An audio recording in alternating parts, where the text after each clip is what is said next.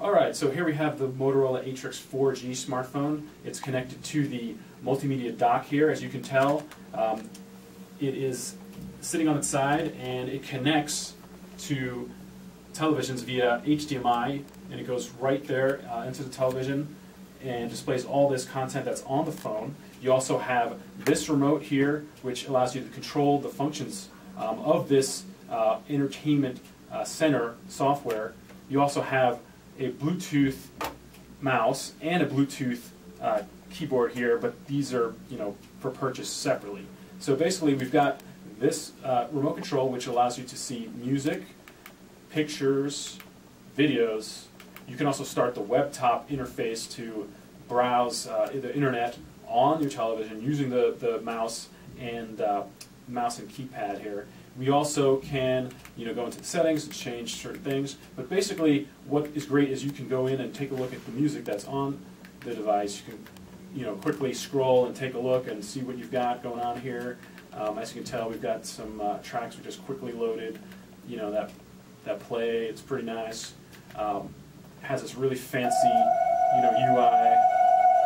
You can control everything through this control. You can also just back up, go all the way back to the menu, and start looking at all the other stuff. We've got pictures that we took out from the camera directly on the phone, and you can just slide through and take a look at all the pictures you've taken.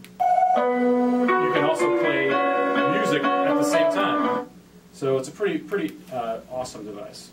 Alright, so here we have the web top interface open on an HD TV. The Atrix 4G is in a multimedia dock here, and it's outputting to the television. I'm using a optional Bluetooth mouse to interact with the interface, as well as the optional Bluetooth keyboard here. And as you can see, we've got all of the functionality of the web top interface, but now it's on your HD TV, so you can control all the phone functions here. You can also access all these icons for phone abilities, and also the file manager, and also looking at full web pages on your HD TV.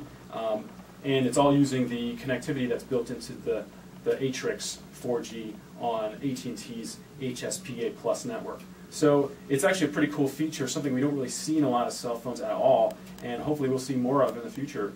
If you want to take a look at the full review of the Atrix 4G, be sure to check out laptopmag.com, and we'll tell you exactly what we thought of it, and you can decide for yourself if you think it's cool as well.